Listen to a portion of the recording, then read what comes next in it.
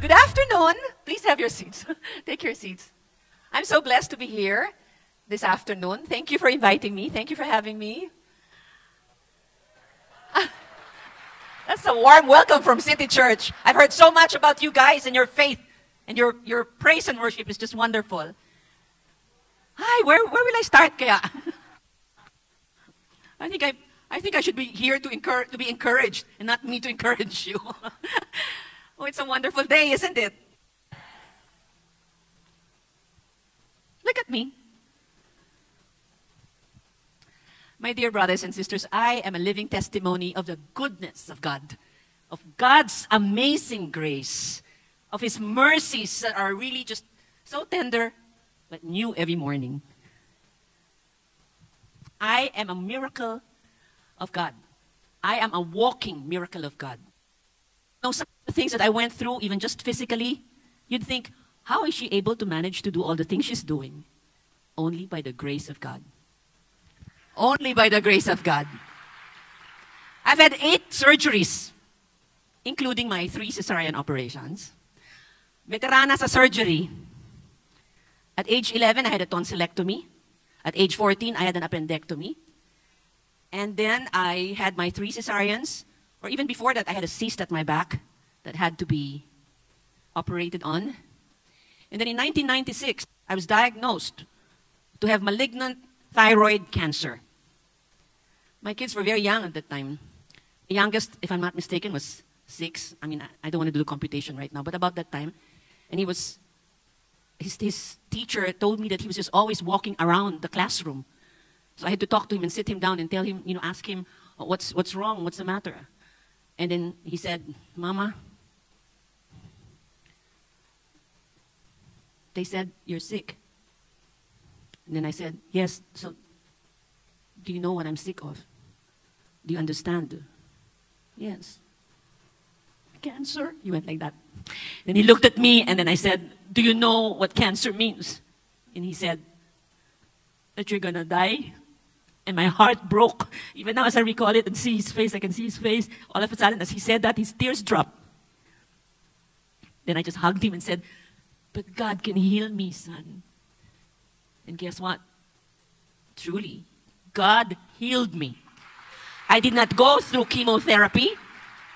I didn't have to go even through radiation. It was a choice. I said, if I had radiation at that time, I would be separated from my children for about, I think, 2 weeks. I'm not sure anymore of the exact time that I would be away from them. And I couldn't bear thinking that I'd be away from my children, especially my youngest son, for 2 weeks because I knew it was really going to just freak him out. Okay, and what was the 8th surgery? My OB said I had 2 growths, each bigger than my uterus in my stomach. And so they did a total hysterectomy.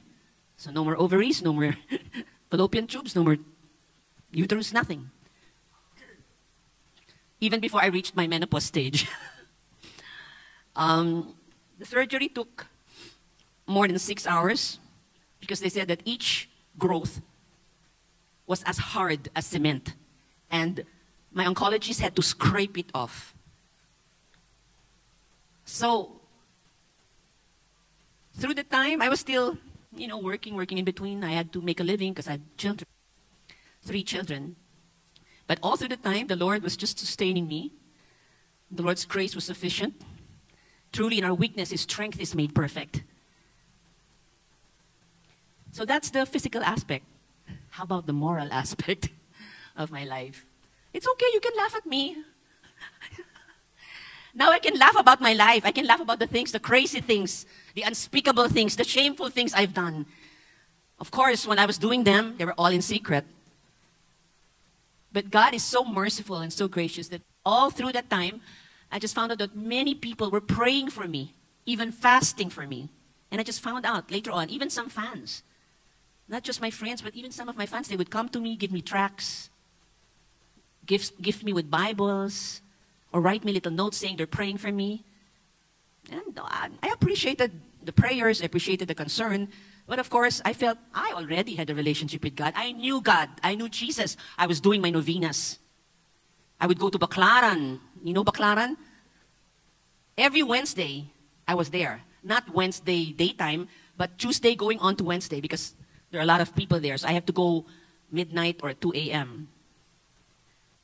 I would even walk on my knees from the door onto the altar. I made all those sacrifices. Walking even from somewhere in Quezon City along, White Plains to Antipolo every Good Friday. I would make all those sacrifices thinking that those will get me closer to God. Thinking that those sacrifices would make up for my sin. And that God would not look at my sin if I made those sacrifices. But the thing is, before I do those sacrifices, and right after I do those sacrifices, I get right back into sin. It was it was a bondage. I couldn't get out of it, and I did not know how to get out of it. I grew up with a religious mom who was the one who taught me how to pray, who was the one who taught me to do all the novenas. She even let me make, alam mo, Sister Sheila, yung abito? She made me wear, since I was a little girl, a white dress with a blue sash, like an abito to the Our Lady of Lourdes. She promised that I will wear it until I get married. But the thing was, of course, when I was in my teens, when I'd go to church, I didn't want to wear that because I wanted to be fashionable on Sundays. So many things in my life, but the wonderful thing is truly prayer changes everything. I'm a product of prayer. Fervent prayer.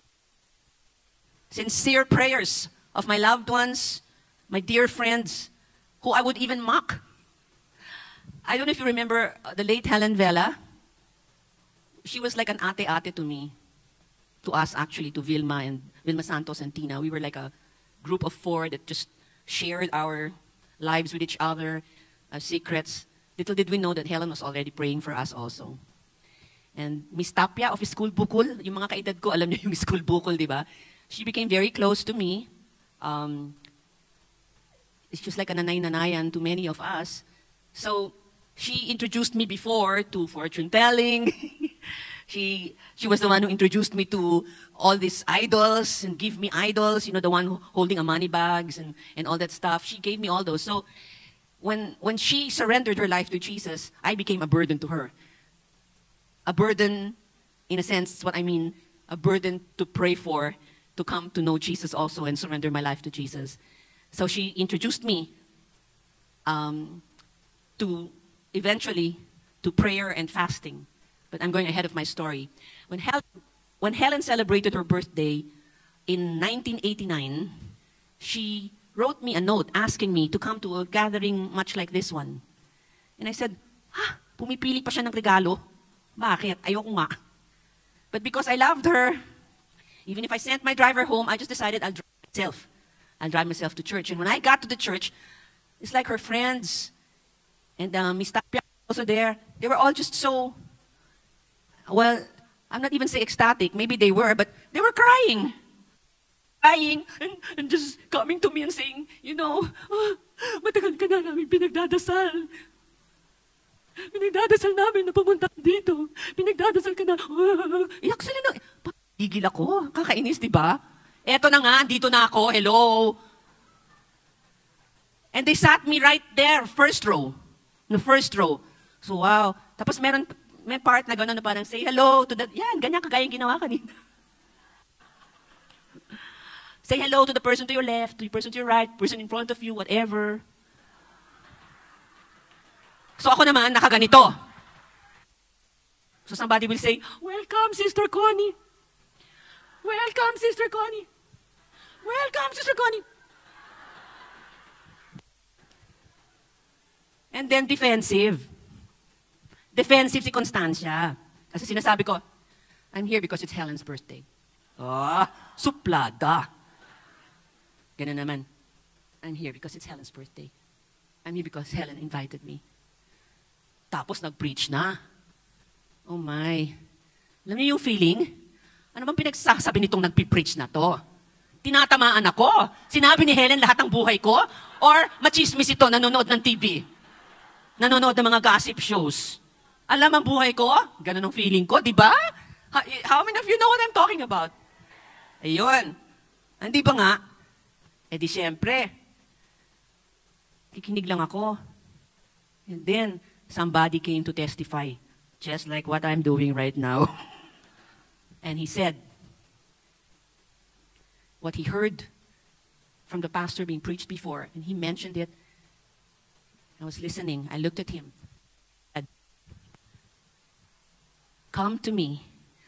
The Lord is saying, come to me, all you who are weary and heavily laden, and I will give you rest.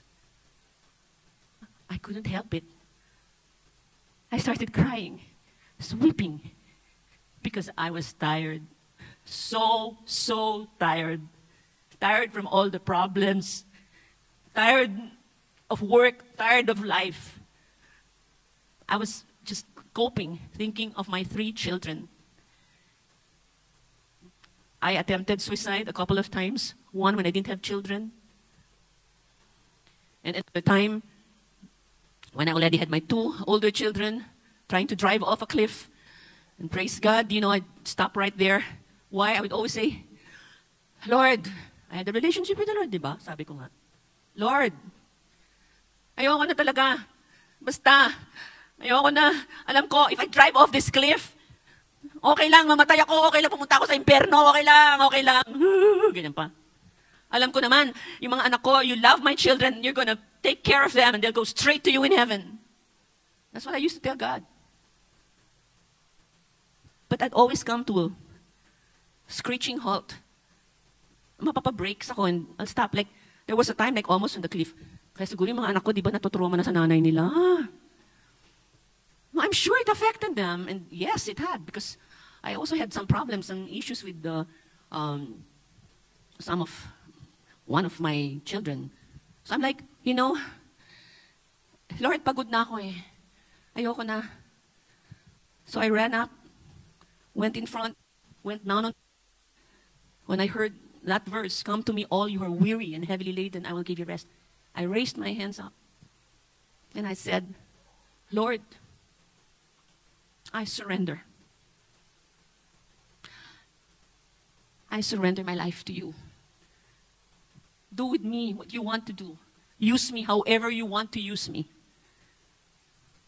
And from that time on, it became kind of different. Not overnight, but I had to make decisions like realizing that obedience is better than sacrifice. All the sacrifices I've made, but God just wanted obedience first. And then I realized, you know, one of the first verses that I memorized was Matthew 11:33. Seek ye first the kingdom of God and his righteousness, and everything else he will add unto you. You can just imagine how, excuse me, how long it took me to memorize that verse. But I wanted it perfect. But that got me starting to memorize verses. It's so powerful. It's just different when you know the word. The enemy can't lie to you if you know God's word. That's the sword of the Spirit, and you wield it at him. But if you don't know the word of God, then how can you wield your sword? You don't have any sword to wield, and you don't know God's promises. You don't know his word, and you don't know what to say to the enemy. Anyway, so obedience is better than sacrifice. Seek first the kingdom of God and his righteousness. Everything else will be added unto you. And on to Matthew 6:34, which said, do not worry about tomorrow. Tomorrow will worry about itself. Each day has enough trouble of its own. That helped me in my life, because when I decided to follow Jesus and I turned my back from sin, it was so painful. It was so difficult. Some people thought it was so easy for me to do, but that's not true. It was very hard. But I wanted to obey God. I wanted to obey Jesus. I wanted to follow Jesus. And I knew that because after I got married and had my 2 children, I got separated, I had my annulment, then I got into a relationship with a married man. And then I eventually had a son with this married man. My marriage was annulled, but his marriage wasn't annulled, even if he also eventually got separated. So it was sin.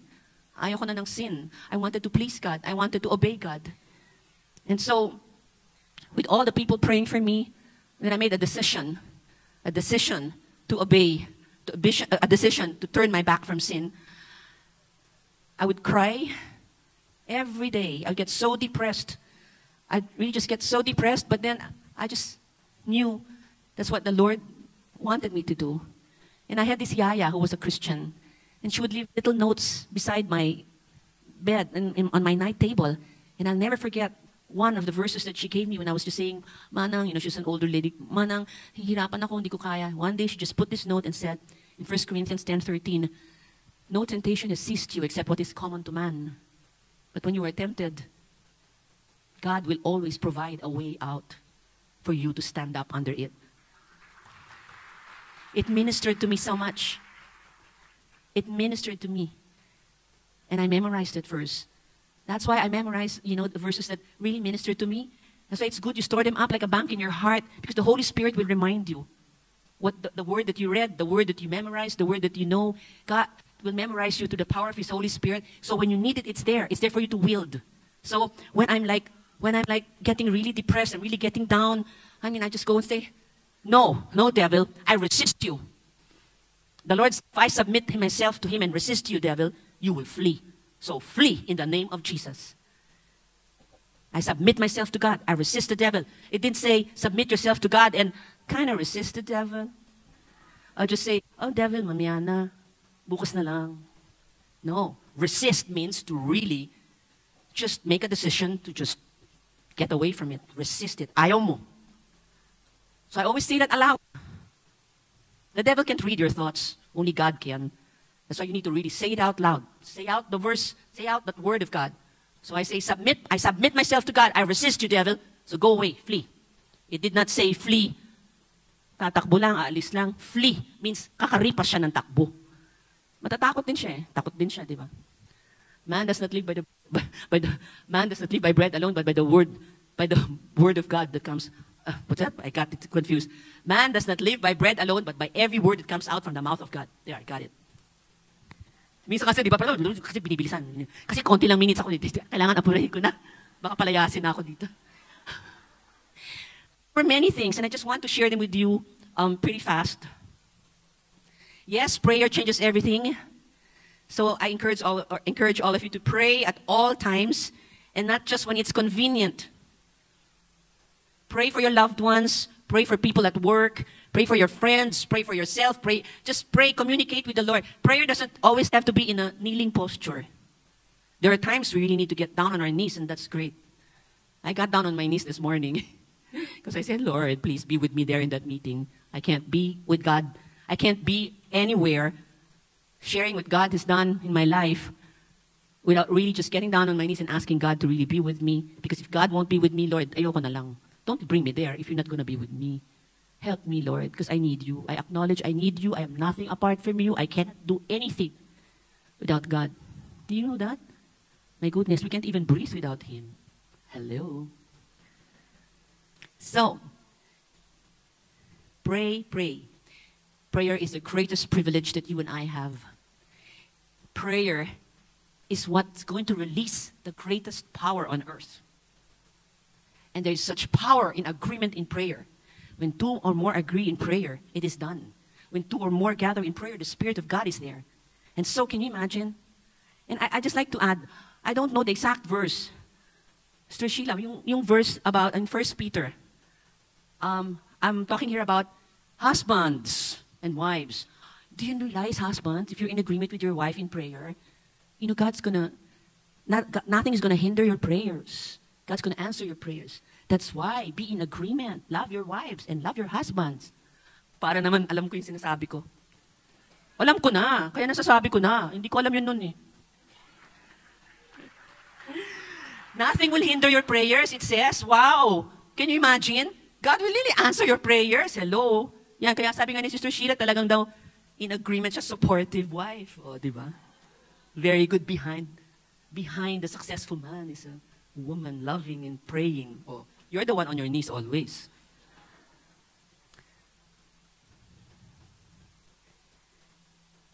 There are 4 things that I'd like to share with you. I've learned this through reading books, listening to podcasts, listening to preachers. That really helped me through the years. And I have an acronym for it. It's CALM, C-A-L-M. Okay? And as I read them, as I share this with you, I just like to share the verses that ministered to me, the verses that might help you also in your walk with God.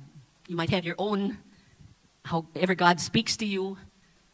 But this was so alive in my heart. This was really just so alive. I've learned to, number one, celebrate God's goodness.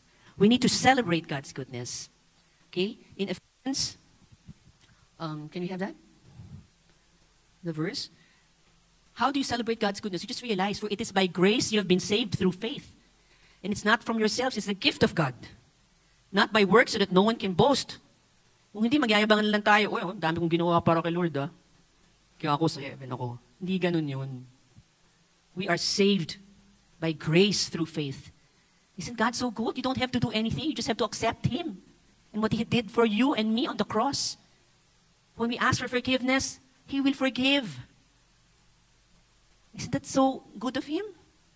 Grabe.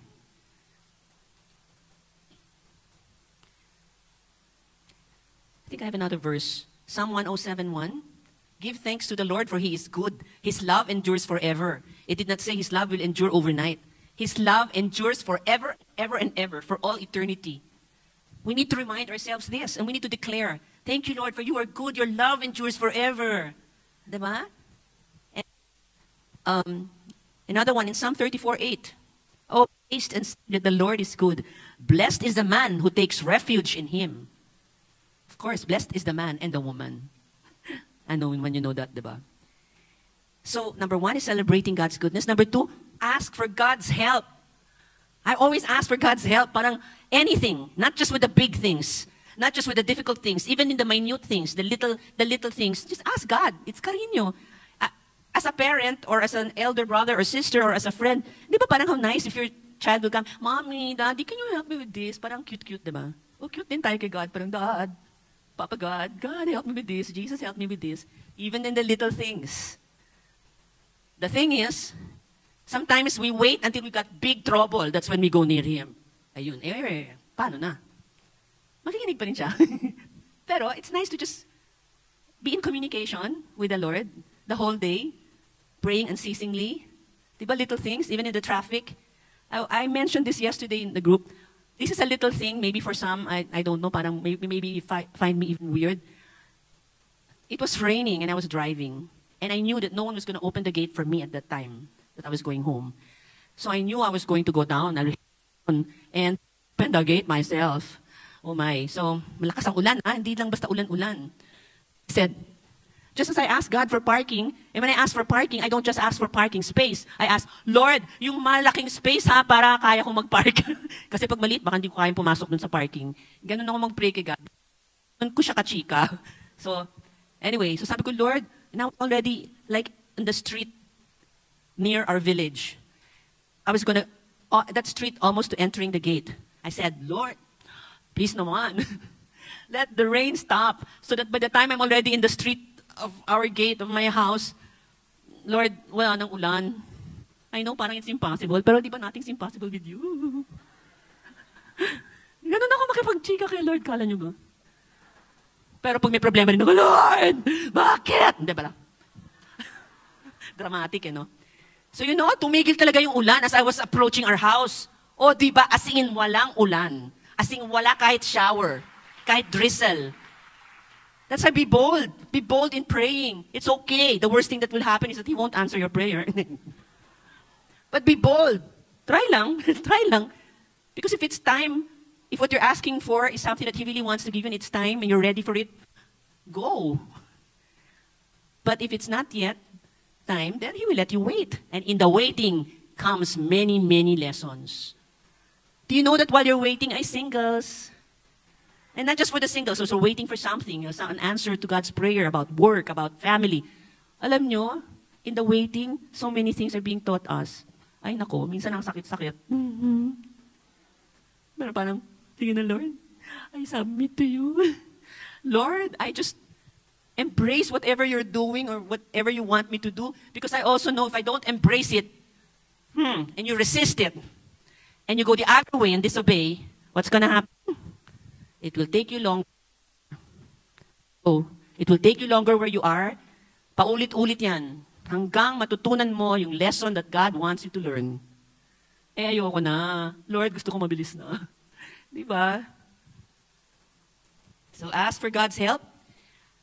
Trust in the Lord with all of your heart. Proverbs 3:5-6. So many people, when I wasn't really surrendered to the Lord yet, they would give me these verses, write me, my birthday, Proverbs 3:5-6. Ano ba to? Hindi ko maintindihan. Paulit-ulit, I'm trying to understand it. You know, when the Spirit is not in you, you can't understand talaga anything. So you have to ask the Holy Spirit to help you understand, give you wisdom, help you in understanding what He's trying to say when you read the Word. So trust in the Lord with all of your heart. Lean not on your own understanding. In all your ways, acknowledge Him. And He will make your path straight. He will direct your paths. O, diba? Mga self-explanatory na yan. Hindi ko na kailangan i-explain. The Spirit is moving. Holy Spirit, just move mightily today. Open our hearts, Lord. Yes. 1 Peter 5:7. Cast your cares unto the Lord because He cares for you. Ako minsan ginaganyan ko pa eh. Lord, I cast all my cares, all my burdens, all my worries, my fears. Ganyan.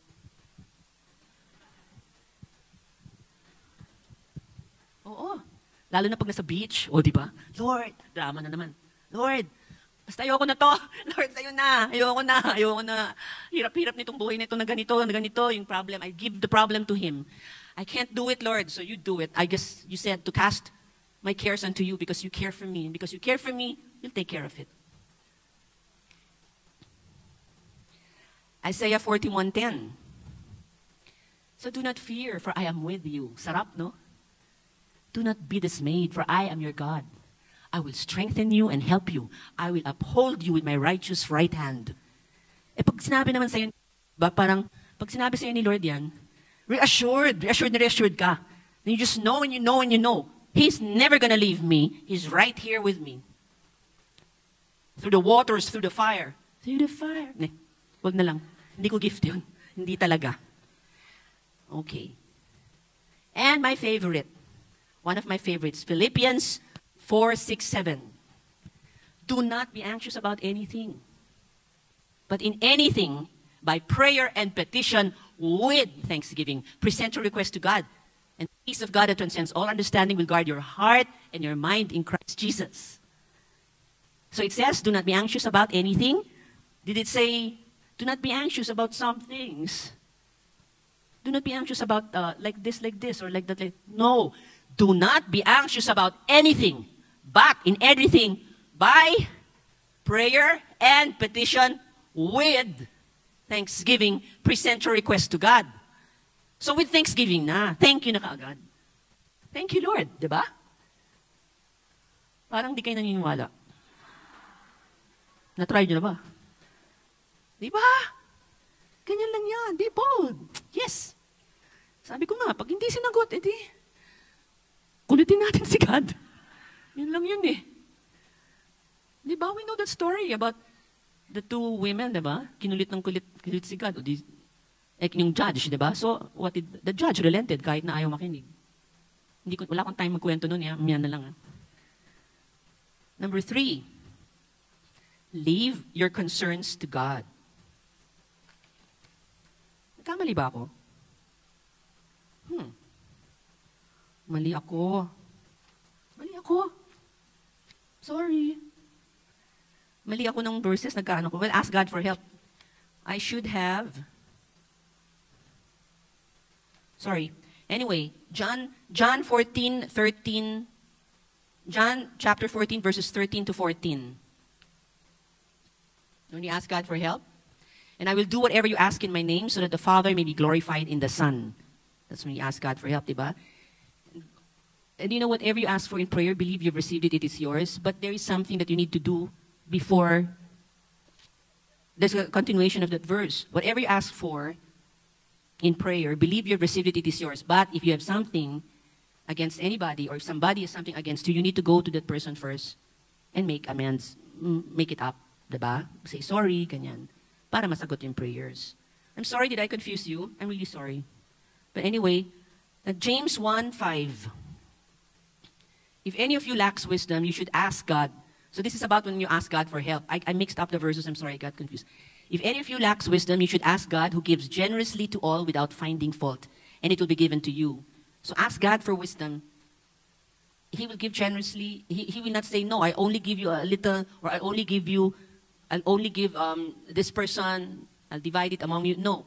You ask Him for wisdom, and He will give generously, even if you haven't been praying, or you haven't really been obeying. No, basta whatever it is in your life, you trust that you can go to God. Di ba? Kasi no one is perfect talaga. Hindi yung parang, I have to do this first before God will listen to me. Tama ba ako? Di ba? You go before God. Anytime, anywhere, not by appointment. Walang appointment. Minsan magulang pa natin may appointment, di ba?